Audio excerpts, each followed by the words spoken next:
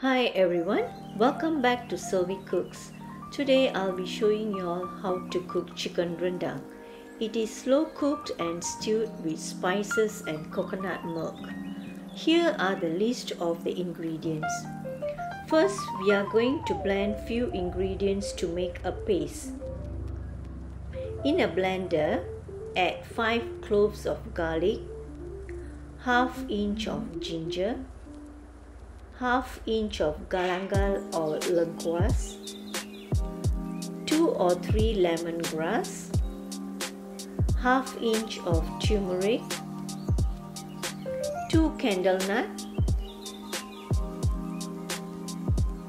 2 large red onion, slice it,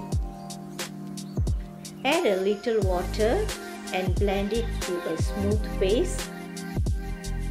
Next, we are going to dry roast ½ cup of grated coconut to make the curry. In a pan, dry roast the grated coconut till it turns dark brown. When it slightly cools down, pound or grind it. Set it aside.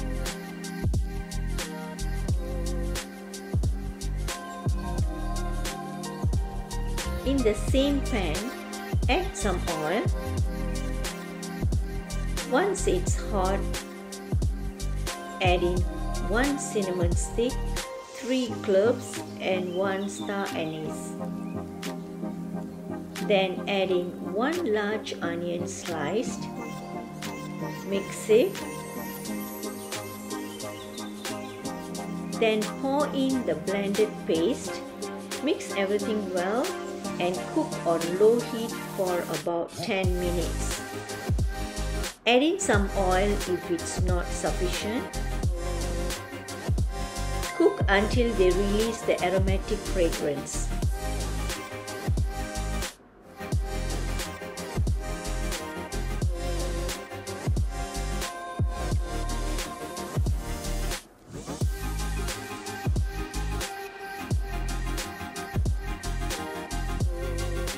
Next, add in 5 tablespoons of blended chilli paste. Mix well. You can add 1 tablespoon more if you want it spicier. Cook on low flame again till the oil breaks. Add a little water and mix again. Then add in ½ tablespoon of meat curry powder. Stir again. Now add in 500 grams of chicken cut into pieces. Mix all well.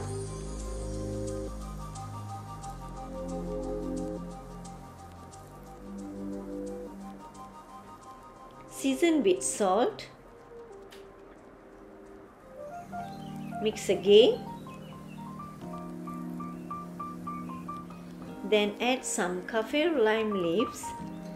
Mix it again. Next, pour in 200 milliliters of santan. Stir it well.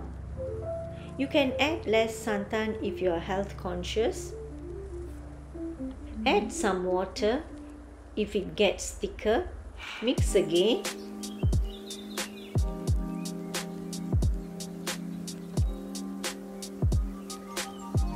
Now add in 7 to 8 whole shallots.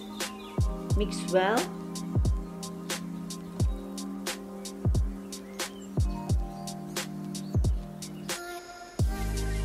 Then add some turmeric leaves and Kafir lime leaf.